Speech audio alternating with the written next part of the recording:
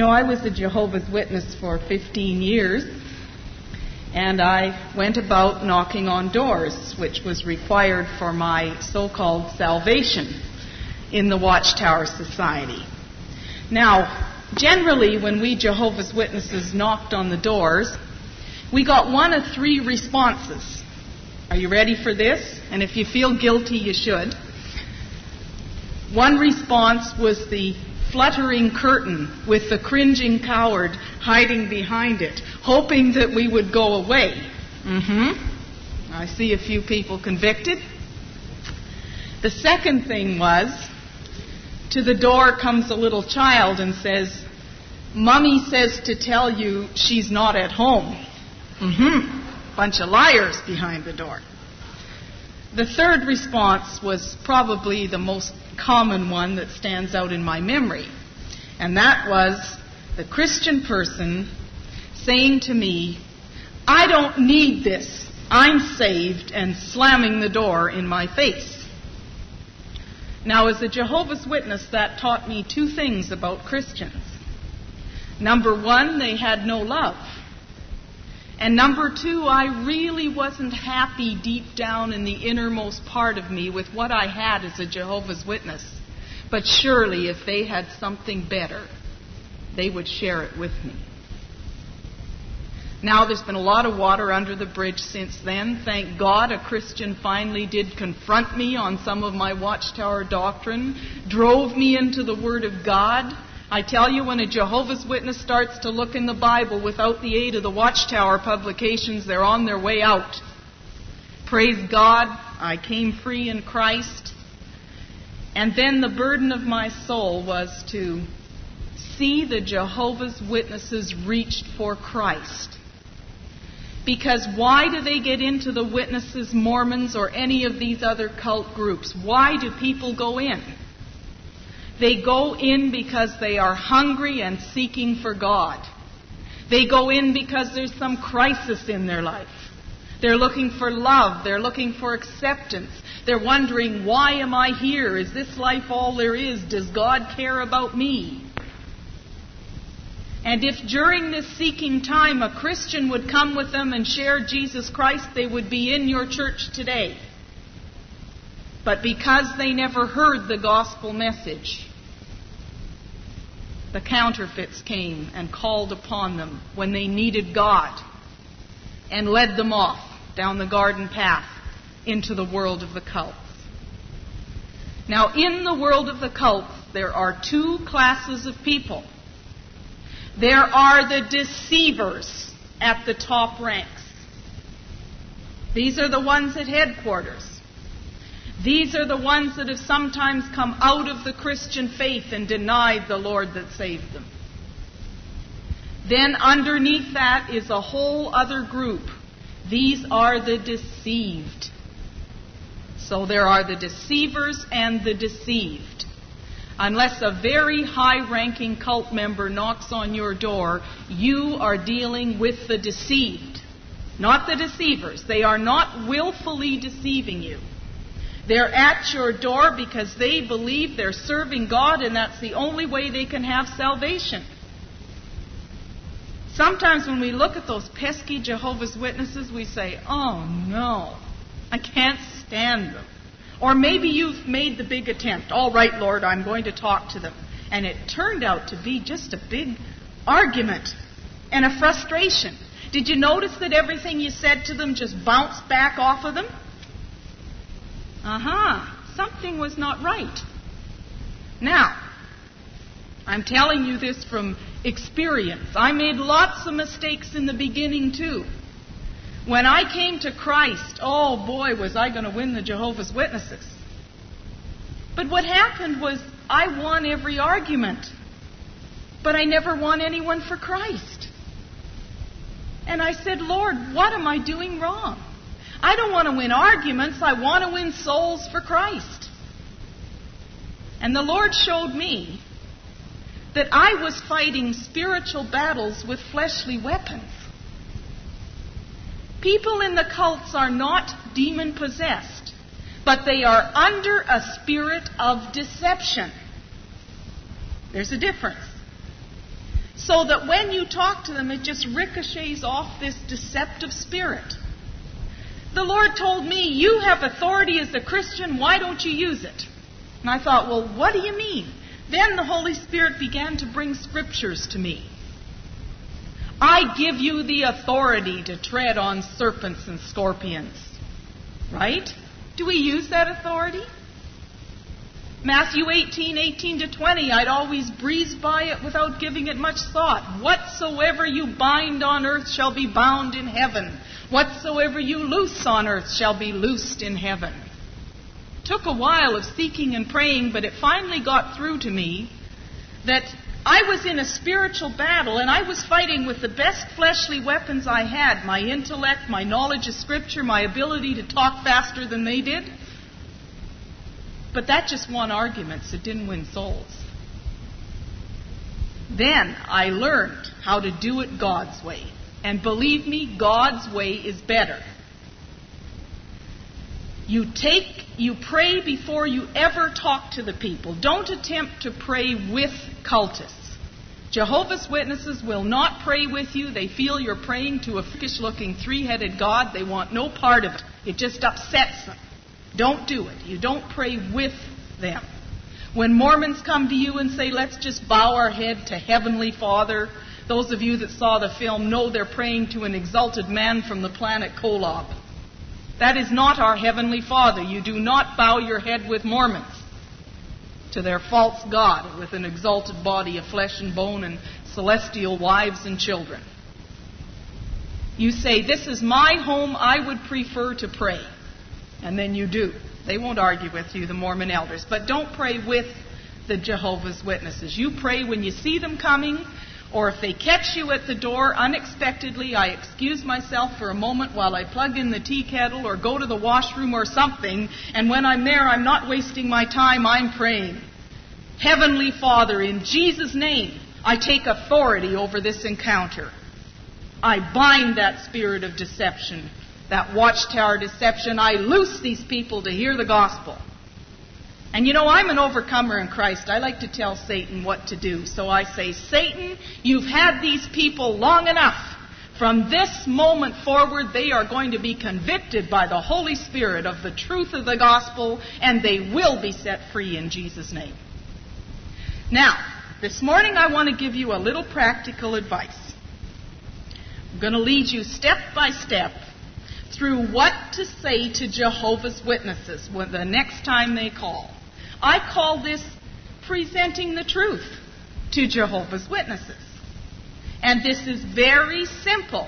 How many people think they could handle one scripture the next time Jehovah's Witnesses call? Only one. Could you do it? Hallelujah. Good for you. Now, the first thing we're going to do is we're going to do it God's way. We're going to get prayed up for that next encounter. Now, there's no such thing as time with the Holy Spirit. We're going to pray over the next 2 Jehovah's Witnesses that arrive at all your doorsteps. So let's just bow our head and get ready, shall we?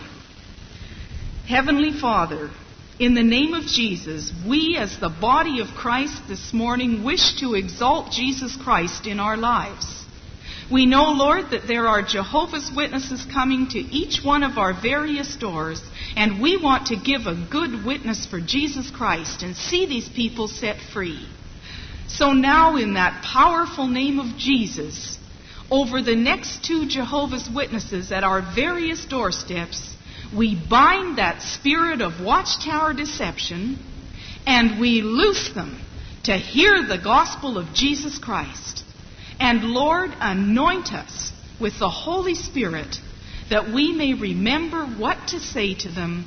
Lord, that we may seriously be prepared in order to be the light of the world.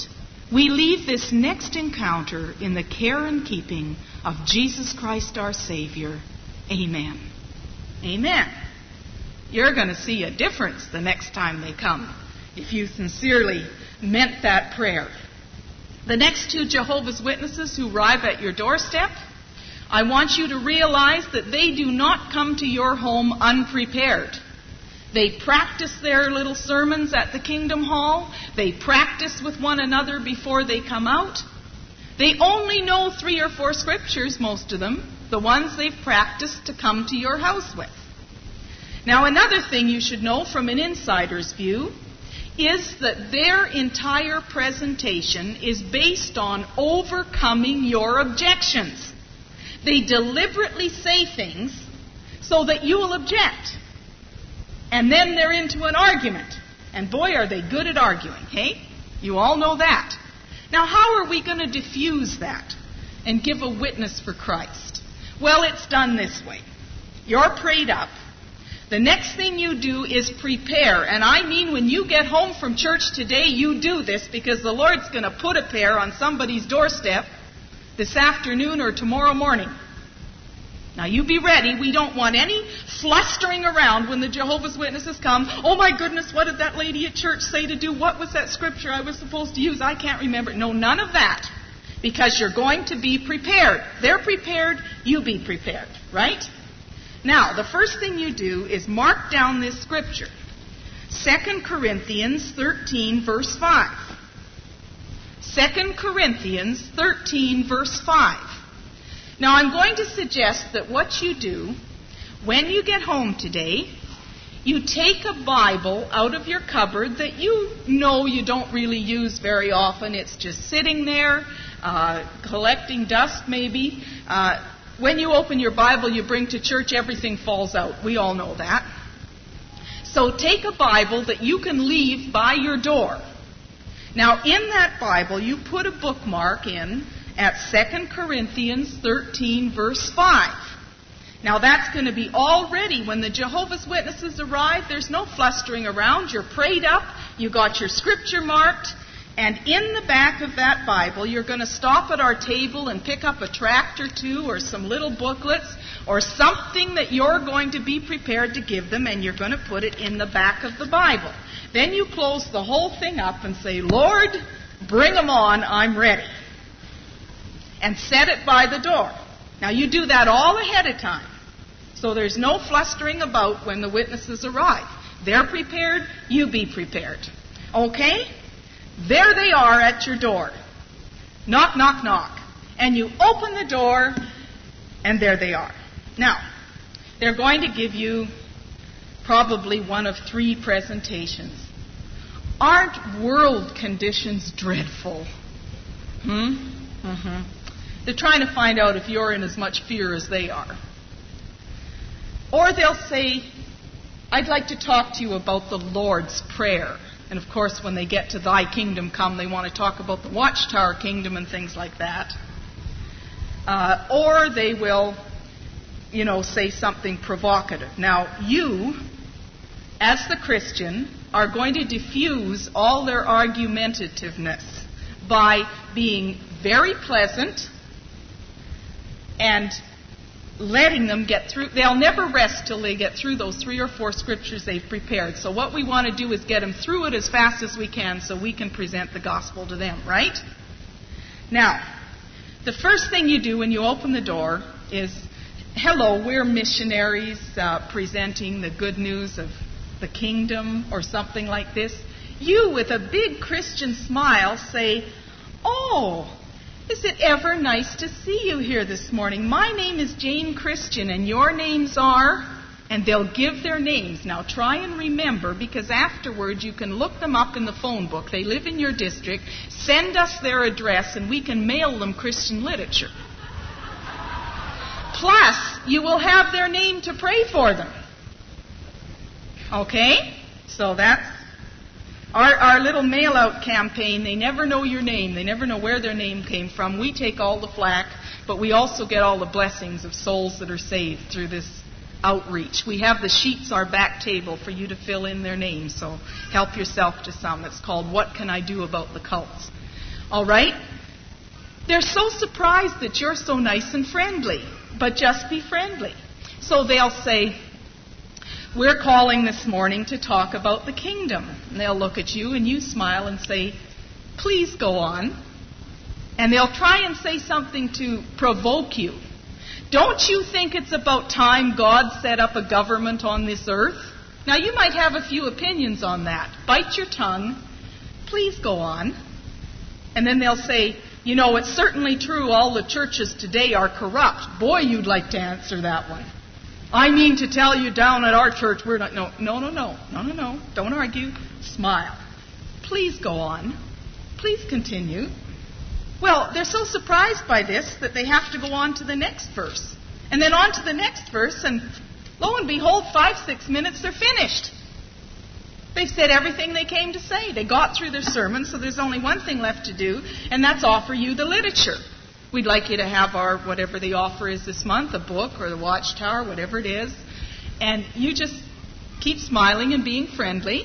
You don't even have to let them in the house for this presentation. You can do it all on the doorstep.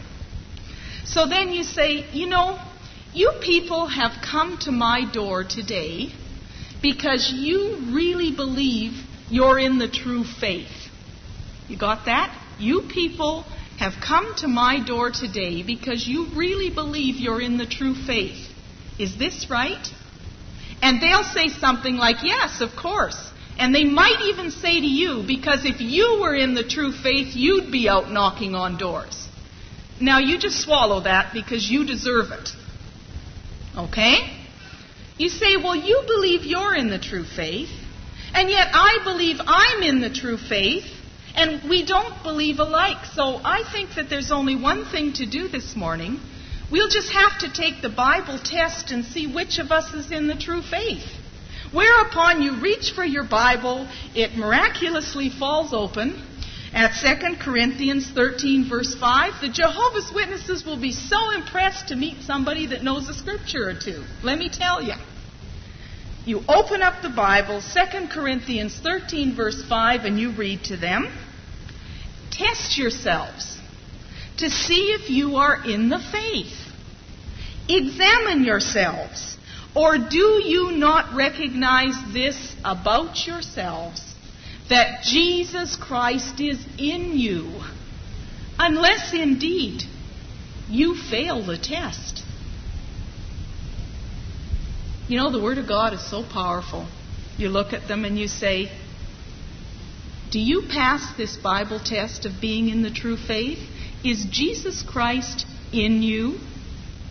Whereupon they will backpedal so fast they'll almost fall off your porch. No. Jesus Christ can't be in you. You see, that's only for the 144,000 who go to heaven, but we hope to live on earth. We can't have Jesus Christ in us. You know, we have our salvation by association with God's organization, blah, blah, blah. And you say, they'll also say, in fact, our Bible doesn't even say that. And that's true. Their Bible has not only altered or distorted every reference to the deity of Christ, but it has also distorted every scripture saying Christ is in you. Now you're going to sweetly smile and say something that's going to start them searching. You say to them, well, you know, if you would go and look in your purple Bible, that's their interlinear Bible. If you would go and look in your purple Bible, you'd find out that it really does say Jesus Christ is in you. And it doesn't say here whether it's heavenly or earthly class. It says if you're in the true faith, you'll have Jesus Christ in you. Now, I'm happy to tell you, ladies or gentlemen, this morning, that I know I'm in the true faith because I passed this Bible test. Jesus Christ is in me. And let me tell you how it happened. Whereupon you wax eloquent with your personal testimony. They may try to escape. So you say, oh, excuse me, did I not stand and listen politely to you for 6 minutes? Well, yes, you did. Well, then I'm asking you to please stand and listen politely to me for the same amount of time. And they will. They're very fair-minded people. They'll say, yeah, that seems right to us. You didn't interrupt them. So if they try to interrupt you, say, excuse me, did I not allow you to make your presentation? I would like to make mine. And now I say to Pentecostal people especially, leave out healing, tongues, and try not to say cross too often. These terms are like putting a red flag in front of a bull. You deal with the indwelling Christ and the time of your actual conversion. They've got to walk before they can run. Tell them about how you received Christ into your life. And you can say, well, my testimony's maybe not very exciting. It's your personal testimony, and we're to be witnesses for Christ, and that is your witness. Don't use somebody else's. Use your own. How you received Christ. And if you can work in one more scripture somewhere in your presentation to them, use Ephesians 2, 8 and 9. Ephesians 2, 8 and 9. You can have it marked in the Bible even. For by grace are ye saved through faith, and that not of yourselves, it is the gift of God. Not as a result of works, not as a result of works, not as a result of works, that no one should boast. You know what to emphasize. Now, at this point, you've given your testimony. We all have a spirit of discernment. Let's use it. During the time you are speaking to them, you will, chances are, have one strong, militant Jehovah's Witness. It's the organization all the way. Nothing else could be right. And you'll have one little trainee. Now, as you're speaking to them, look at them. Not with your own eyes, with the help of the Holy Spirit. Sometimes you'll notice one of them flicking an eyelid, or you'll notice a look of conviction on their faces. And it isn't always the new ones. Sometimes the old ones are convicted too. And at that point, you must make a decision. Do I want to talk to these people again? Did I notice any kind of a response? And bear in mind that we walk by faith and not by sight. We have prayed and bound that spirit of watchtower deception. We have loosed them to hear the gospel of Christ. You have shared about the indwelling Christ. You have started them searching in their interlinear Bible. You've done all these things. And you've shared Christ and Him crucified and what He means personally to you. They can't have a personal relationship with Christ. This is very appealing to them. To think that Christ would be personally interested in them rather than through Watchtower headquarters. At this point, you must make a decision. If you want them to come back so you can witness some more, or you want to witness again to Jehovah's Witnesses, then you must take their literature. That's the only way to get them back. As soon as you take their literature, even if it's just one Watchtower magazine, on the territory record card that they keep, they will write down your address. If they've got your name, they'll put it there, and they'll put what they placed with you. Now, even if these two don't come back, and they probably will because they call back on all their literature placements without fail. They're required to do that. Even if they don't come back, the next witness receiving that territory card, and they rotate about every 3 months, we'll see, oh, here's a house that took literature, I'm going there. Now, some Christian people say to me, well, you know what I do? I just invite them in. I keep them there all morning. I tell them about Jesus. I talk to them. That keeps them from calling on all my neighbors. How right they are. Most witnesses only go out in the service once a week. And you've protected your neighborhood. In fact, we have a program called Neighborhood Concern that we ask all Christians to participate with us. And what that is that we ask each one of you to take responsibility for your own neighborhoods. You watch out the window, and if you see the Jehovah's Witnesses or Mormons going into any house, then you know those people in that house are in crisis. They are seeking for God. Their marriage is in trouble. They have sickness there. Some child is giving them problems. They are seeking for God. Now, I mean what I say, that if you will just, in the name of Jesus, go over and say, you know, I'm your neighbor from across the street. I've noticed that you've been letting the Mormons or Jehovah's Witnesses in. I know that you must be a person with a heart for God. I'm afraid that you may be getting involved in something that you don't understand. I have some literature here, and we have the literature. You can give them to show what the real teachings of this group are. Many Christians participating in neighborhood concern lead their neighbors to Christ on the first visit. Many times these people break down in tears and say, I thought nobody cared. I've lived in this neighborhood 10 years. Nobody has called on me. And many times you can just bring them to Christ and into the church, and they're functioning as Christians. How much better than having them have years of their life go down the tube in the Witnesses and Mormons, and then we got to get them out and deprogram them with the Word of God, wash them, clean them up, get them functioning in the church. How much better to avoid all that and get right to the nitty-gritty and introduce them to Christ? Don't you agree? And it really works. If you haven't got the nerve to call on those people, then I'm sure your pastor or some of the other spiritual people in the church would go and do it. If nothing else, you send us their address so we can send them literature. But just don't leave them to be drawn into those cult groups. You take spiritual responsibility for your neighborhood. Now back to the two witnesses at your door. You noticed a little flicker of the eyelid, or you thought, hey, this went so well and I feel so good, I'm ready for the next bunch. So you take their literature and you say to them, rather than pay for it, I wonder if I could exchange literature with you.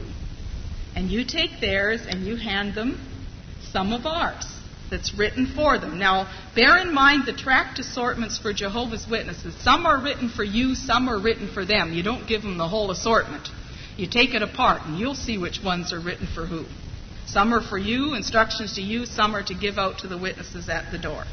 Now, they'll say, oh, well, I'm sorry, we can't take hate literature. That's one of the funniest things. They're willing to give you a Watchtower magazine that says your pastor, your church is of the devil, and all of you are going to bite the dust at Armageddon. And that's not hateful. But when you want to give them literature exalting the person of Jesus Christ, that's hateful. That shows how they're thinking, how deceived they are. And you just say to them, oh, I didn't know that this was hateful. I got this at church, and I was just waiting for the next two Jehovah's Witnesses to come so that they could check this out and tell me if it's true or not. They can't resist checking it out. They're hoping to find something wrong with it. But exchange your literature on that basis. They'll generally take it. You're not being hostile. You're not saying, here, take this. This will straighten you out, you cultist. You're being nice about it. So anyway, you hand it to them, and you take theirs, and it's almost friendly, and away they go. And barely does the door close before you're on your knees praying. Holy Spirit, convict them of what they have heard today. Never let them alone. Now, you're fighting spiritual battles with spiritual weapons, right? It wasn't so hard, was it? I've had Christians who have never been able to witness for Christ, and they say to me, do you know, I felt so good after. I just felt so wonderful after I did that. I actually spoke up effectively for Christ. Now, lo and behold, you've taken their literature, you've given them yours. Your name is down for a back call, and back they come. Now, sometimes they won't let the trainee come back. They bring in the big guns, hey? But you don't care. Greater is he who is in you than he who is in the world. I've sat down with 6-8 of their top elders just right at me and just had the most wonderful time, because Jesus Christ and you are a majority in any situation. Now, back they come. So you have to have another little presentation ready. And this little presentation is for the back calls. That one is for at the door, and then they're coming back. And you've been praying for them in the meantime.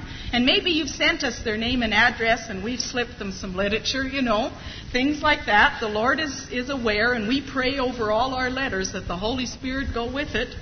And we've had some amazing results off these mail-outs. Now, the next time they come back, there they are, knock, knock, knock on your door. You open the door, and again, you've been praying. You're all prayed up, not to worry.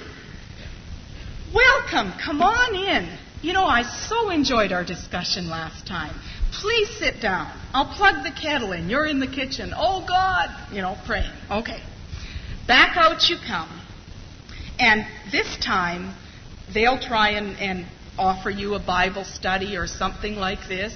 And you just be very pleasant. If you have to go through the please go on, please go on, please go on, do it. And let them get their little spiel over with. After all, they practice it. They're determined to use it. And then you say something like this. Do you know God loved us so much? Every time I think of the love of God, that He actually came down to this earth, became a man, and died for us. How wonderful! They can't stand this, because Jesus Christ, to them, is the first creation of God. He's the Archangel Michael. He's a secondary God. And here you're saying Almighty God came down to earth, became a man, and died for us. They can't stand it.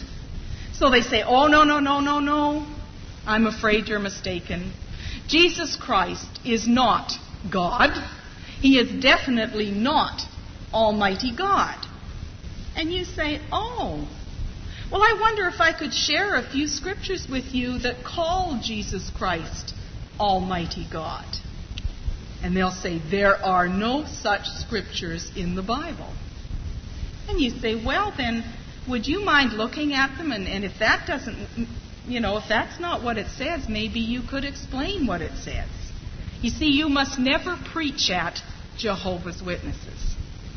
You must ask questions.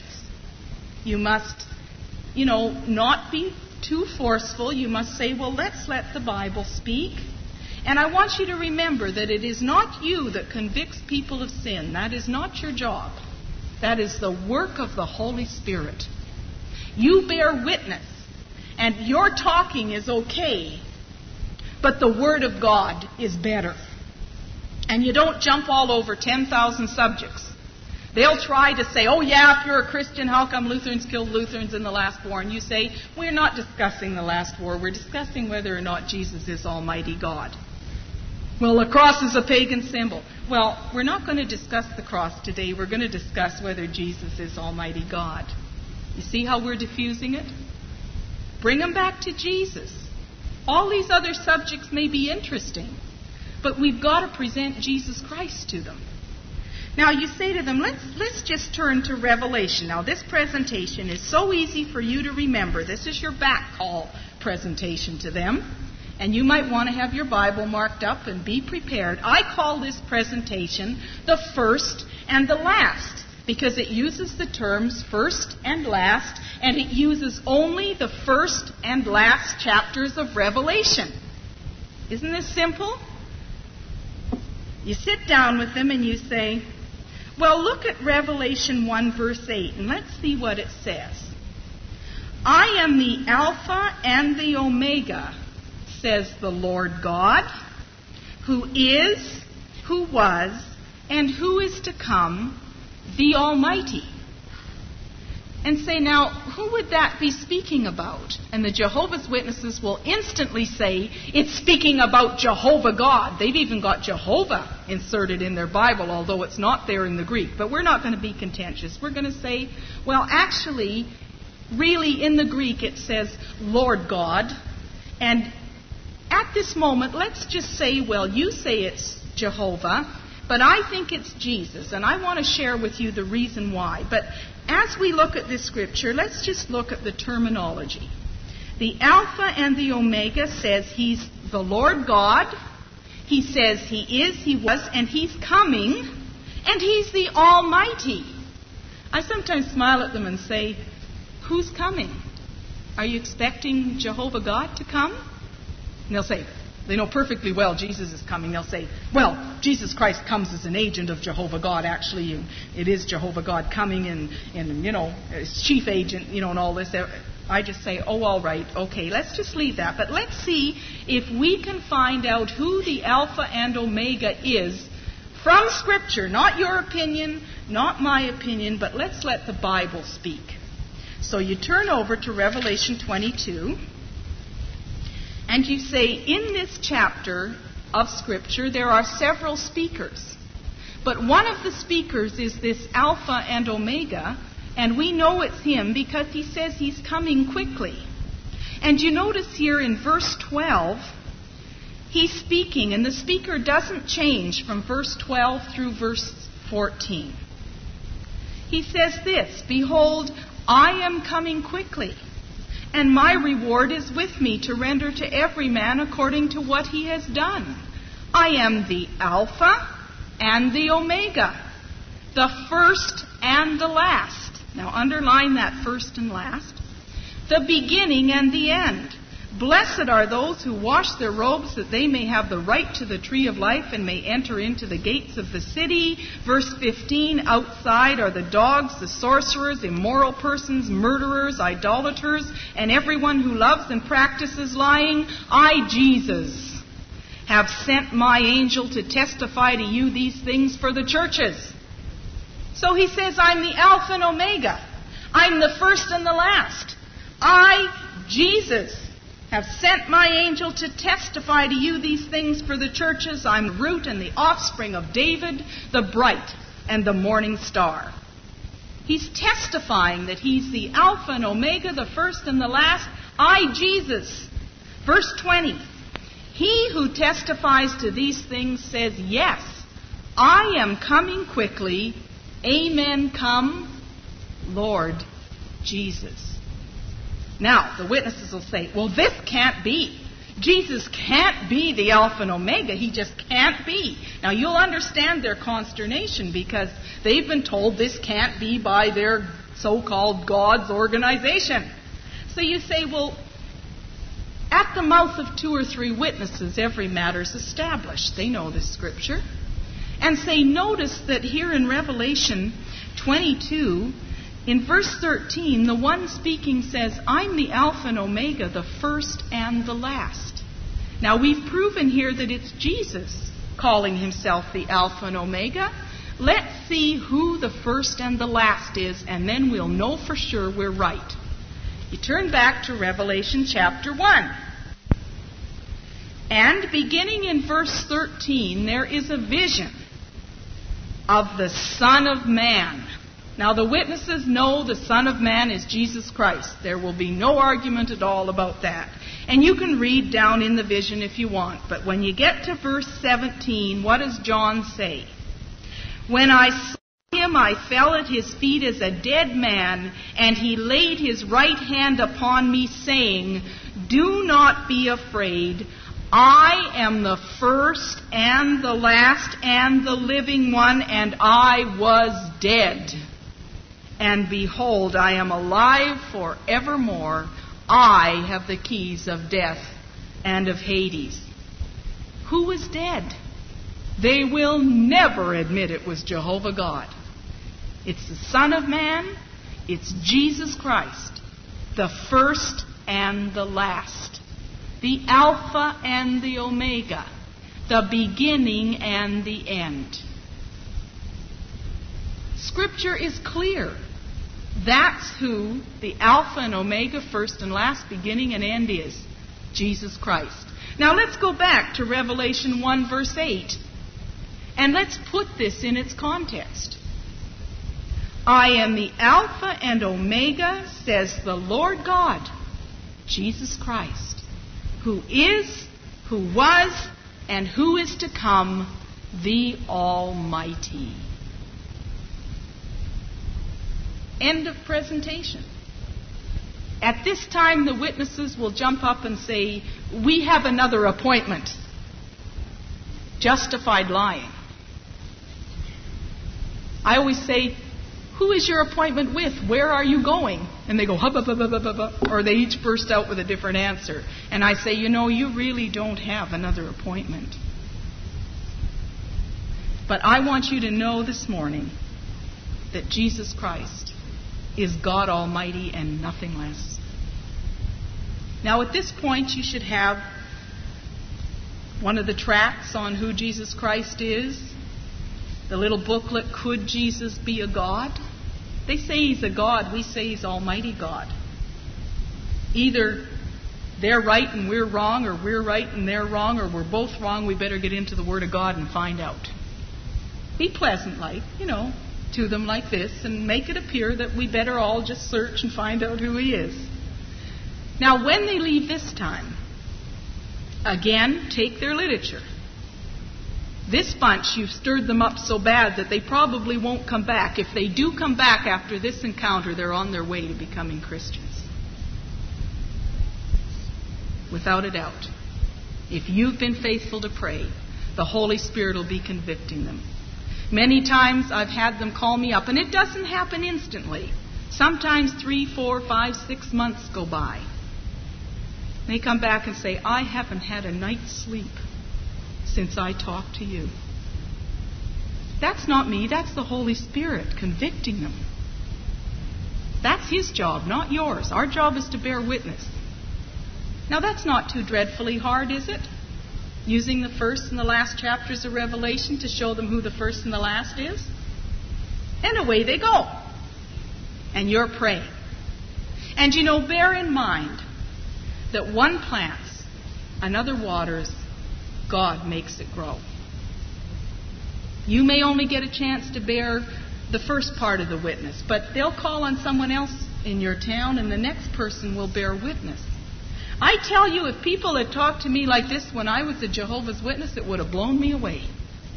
And yet, praise God, the body of Christ is raising up and bearing witness to these people, and the Jehovah's Witnesses are absolutely stagnating here in BC. They can't bring them in the front door fast enough. The Christians are leading them to Christ out the back door. They've had to concentrate their efforts in Australia, and then we went over there and put a big crimp in their style over there. But we can't do it alone. The body of Christ has to do it. Our job is to help you be trained, and then you get out in the mission field. After all, many of you probably wanted to be a missionary or serve the Lord, and here you got a mission field walking right up to your door. How convenient. They buy the gas. You don't have to leave home. It's wonderful. Now, I'm going to give you one more simple little presentation, because they might come back. Or another group will come back, and they've already heard the first and the last, although it doesn't hurt them to hear it again. It doesn't hurt them to hear about the indwelling Christ again. But one of their all-time favorite topics is prophecy. Isn't it? Oh my, they think they got the last word on prophecy, notwithstanding the fact that they've missed the date for the end of the world about 6 times. And would you believe they're gearing up to set another date? The rumors we get out of Brooklyn, New York, they're gearing up for another date. Because every time they set a date, their membership goes up. When it fails, it falls back down again. They have to give a few years so people forget. Then they set another one and go through the whole exercise again. So this time they're at your door and they're talking about the dreadful world conditions and the end of everything. And so you can say to them, I'm so interested in Bible prophecy myself. One of my favorite topics. And you say, I was just reading the most interesting prophecies in Zechariah. Here again, it's a simple 2-scripture presentation. You pray first, you bind that spirit of deception. If they catch you unawares, you go in the other room and do it, and back you come, and you have your Bible marked for Zechariah. Now that's pretty close to the New Testament. It's a good book of prophecy. And we're going to have marked Zechariah chapter 11, verses 12 and 13. Zechariah 11, verses 12 and 13. And Zechariah 12, verse 10. Now, you'll notice that in all these presentations, we're stressing the deity of Jesus Christ. Yes, I know Jesus was called the Son of Man, Son of God. But the cult groups all say this, and they're thinking of something entirely different. What we have to show is that Jesus Christ was God incarnate in the flesh. And if we can show a Jehovah's Witness that he was Jehovah God incarnate in the flesh, Jesus is Almighty God, you shake them to the very foundations of their watchtower theology. So you say, I was just reading these prophecies in Zechariah. My, they're so wonderful. To think that Almighty God, Jehovah, cared enough for us that he allowed himself to be sold for 30 pieces of silver and pierced through for our transgressions.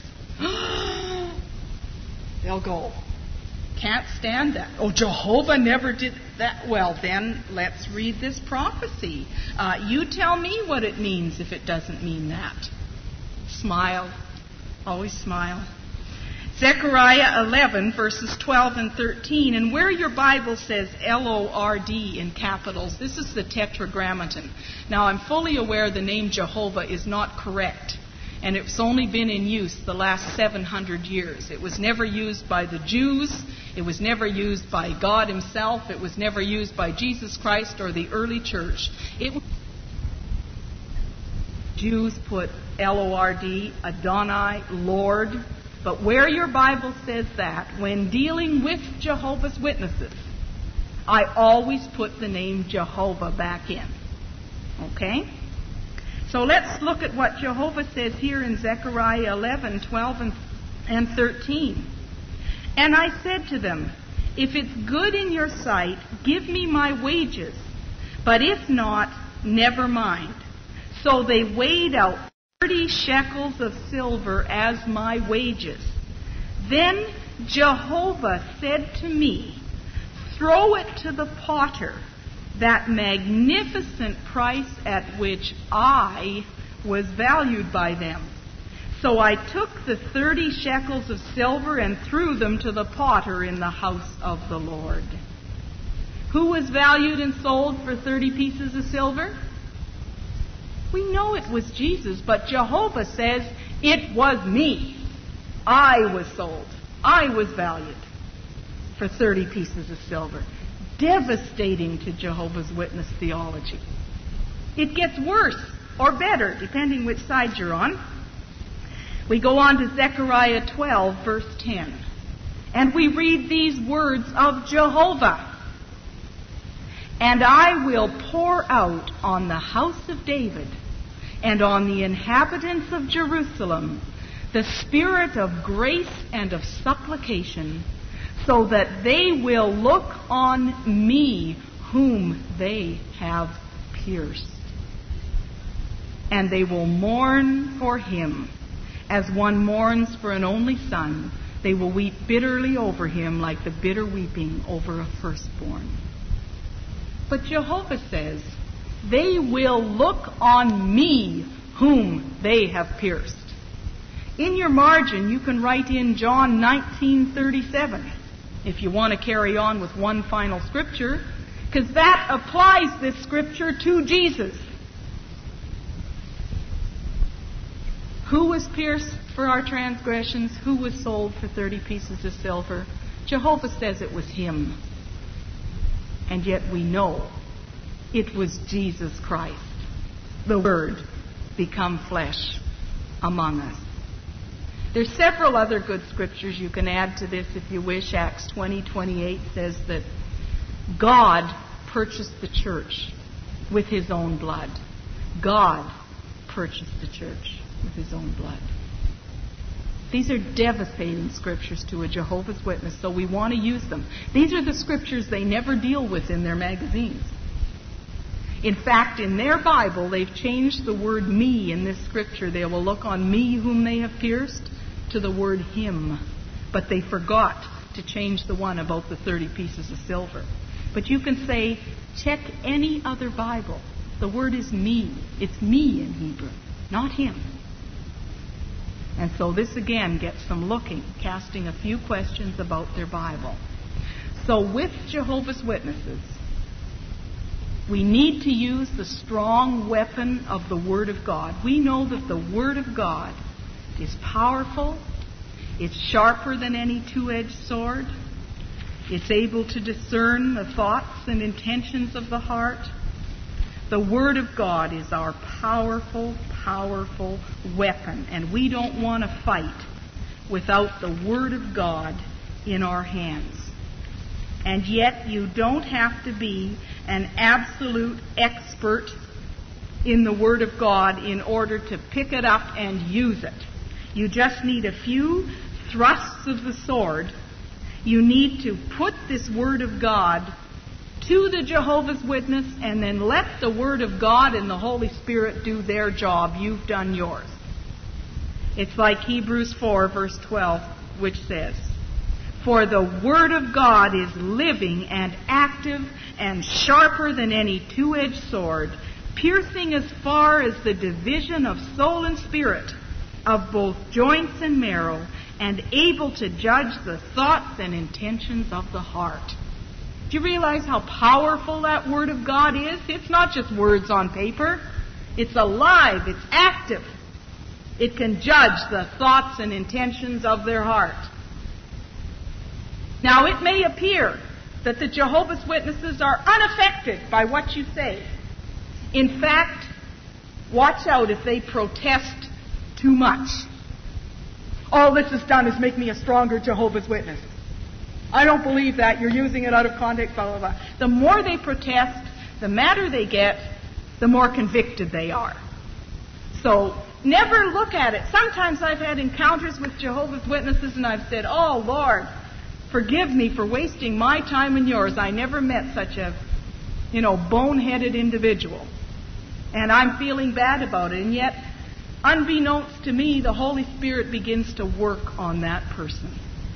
And several months down the road, we hear about them. They've called on another Christian, and they've said, "I haven't slept since I talked to that Lorri MacGregor. She's shot my nerves." It's the Holy Spirit dealing with them. And as we keep talking to them, door after door, Christian after Christian, we wear them down, the Holy Spirit gets a hold of them. And Christians have had the experience of having Jehovah's Witnesses come back and say, "I've never forgotten the way you spoke to me, how nice you were to me in your home. And I know I'm missing something in my life. And is it really possible I could have a personal relationship with Christ?" And they're just so ready to come to the Lord. And so bear this in mind. We'll reap and we'll take in the harvest if we don't tire out. I know it isn't the easiest mission field in the world, but it's got to be one of the most rewarding. Let me tell you, when you see those ones that were formerly witnesses, when they come into your church and get a hold of the Lord Jesus Christ, and God fills them with the Holy Spirit after they get over their initial prejudice against it, I tell you, they'll fill up your church. Because they'll say, "If I served the devil that long, not knowing what I was doing, I'm going to serve God twice as hard." And they do. They'll be some of the best people that you can have in your church. Faithful, obedient to the Lord, an example to all. Because in the beginning, they were people really seeking for God. They meant business with God when they got into those cults. And they really mean business with God when they come out. And so I want to encourage you with that. Now, the original of this cassette was produced by MacGregor Ministries, Box 1215, Delta, BC, Canada, V4M 3T3. This message is not copyrighted, and we encourage duplication and distribution for the purpose of spreading the gospel of Jesus Christ. Please write to us if you would like a catalog of teaching tapes and literature to enable you to witness effectively to those who are in the various cult groups. Our address again is MacGregor Ministries, Box 1215, Delta, BC, Canada, V4M 3T3. Our address in Australia is MacGregor Ministries, Box 201, Mount Gravatt, Queensland, 4122. In the United States, MacGregor Ministries, Box 580, Point Roberts, Washington, USA, 98281. Thank you.